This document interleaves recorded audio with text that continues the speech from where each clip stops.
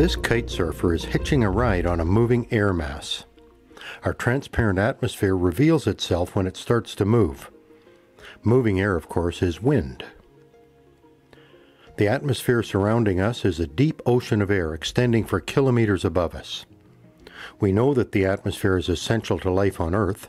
The components of air, particularly oxygen and carbon dioxide, play a critical role in the chemistry of life. Another important aspect of air is atmospheric pressure. We live at the bottom of an ocean of air. Gravity pulls on this massive layer of gas, creating pressure. The pressure is greatest at the bottom, the Earth's surface, the level where we live. Pressure is a force per unit area.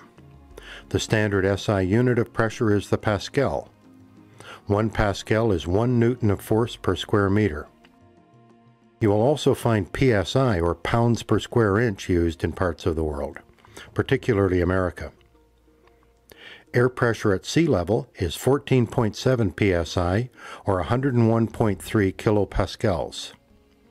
That's over 101,000 newtons of force per square meter.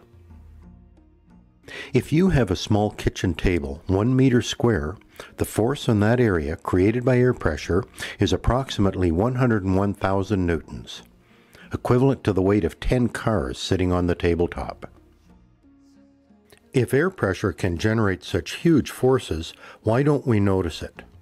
Why doesn't the table collapse? It turns out that pressure in a fluid like air transmits in all directions, not just down. This means that the 101,000 newtons of force pushing down on the tabletop is balanced by 101,000 newtons pushing up. Forces are balanced. Similarly, our bodies are not crushed because the fluids contained within our skin exert a pressure that balances atmospheric pressure. Here is a simple demonstration that reveals the presence of atmospheric pressure. Fill a glass with water. Cut a small piece of card large enough to cover the top of the glass. Lay the card on the glass. Hold the card in place and rotate the glass full of water. Surprisingly, the water stays in the glass. Here's the explanation.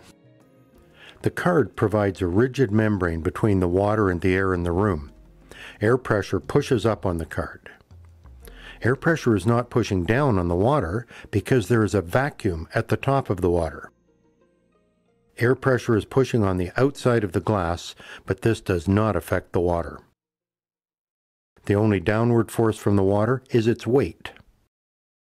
The upward force of air pressure easily supports the weight of the water. If we drilled a hole in the top of the glass, air pressure would push on the top of the water would fall from the glass.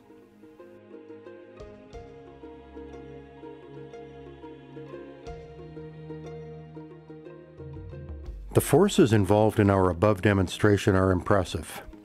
The glass I used in this demonstration has a diameter of 6 centimeters at the open end. The force acting on that small area is an incredible 286 newtons, or 64 pounds. Easily enough force to support the water in the glass.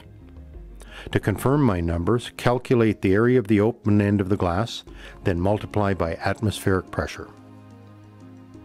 Interestingly, we couldn't live without atmospheric pressure. In the few minutes you have spent watching this video, your body has been quietly using air pressure to move air in and out of your lungs. The diaphragm, a muscular membrane below your lungs, alternately contracts and relaxes, changing the volume of the body cavity, which changes internal pressure.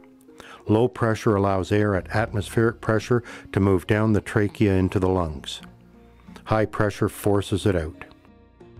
Without atmospheric pressure, we could not breathe. Atmospheric pressure also plays a role in the function of many devices, including water pumps, syringes, and drinking straws. When you use a drinking straw, you're not sucking liquid up the tube, air pressure pushes the liquid up the tube. For more videos about our atmosphere and other science topics, visit hylaroad.com. Follow the videos link.